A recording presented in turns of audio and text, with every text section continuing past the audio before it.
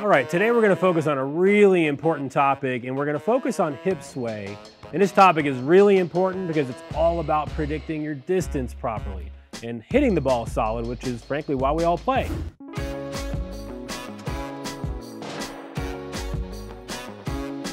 So on the right, I've got an expert who's going to show us perfect low point control, and then I'm going to demonstrate trash low point control on the left side of the screen.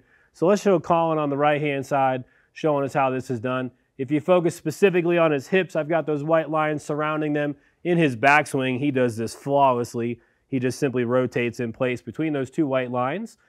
Myself on the backswing, I'm going to demonstrate terrible hip sway where my lower body sways away from the target. This is a very common problem that we see amongst a lot of our amateur golfers. I'm 2.4 inches away with my hip sway using our OptiMotion technology. That means my hips have moved to my right or away from the target, and that's going to help me strike the ground further back here behind the golf ball. As Colin goes into his impact position, you're going to see him move significantly towards target to his left, which is going to help him move his low point in front of the golf ball. And what I'm going to copy on the left side of your screen is a lot like what amateurs are going to do, and they're going to keep their hips between those white lines, which is a surefire way to help me hit too many fat shots, and I cannot predict how far I'm going to hit this golf shot if I keep hitting it fat. So let's take a look at the mat here. Let's start working on some exercises that are going to help us move that low point out here in front of the golf ball.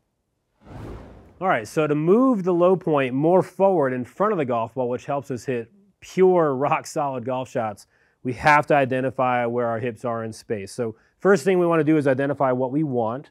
So at the point of contact, we want the lower body to be more towards target, specifically 3.1 inches farther towards target than when we were in the address position. So the first thing I want to do is even start with the address position with the lower body position a little bit left of center. That's going to give us a head start to moving that low point in front of the golf ball.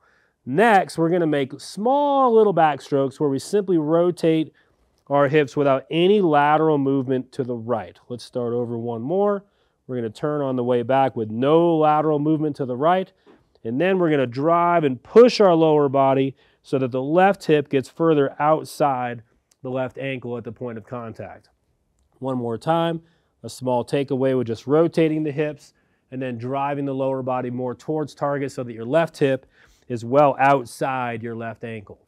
So when you start to move into some contact, we're going to start small and just practice moving the lower body to the left and identify, yes, that was wonderful contact. I got ball first. And then if you get really good at that, as you get a little bit better with that skill, we're just going to go a little bit bigger and a little bit faster.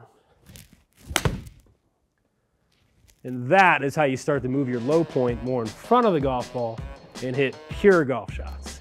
So if you need help improving your low point, visit golftec.com and find a GOLFTEC coach near you.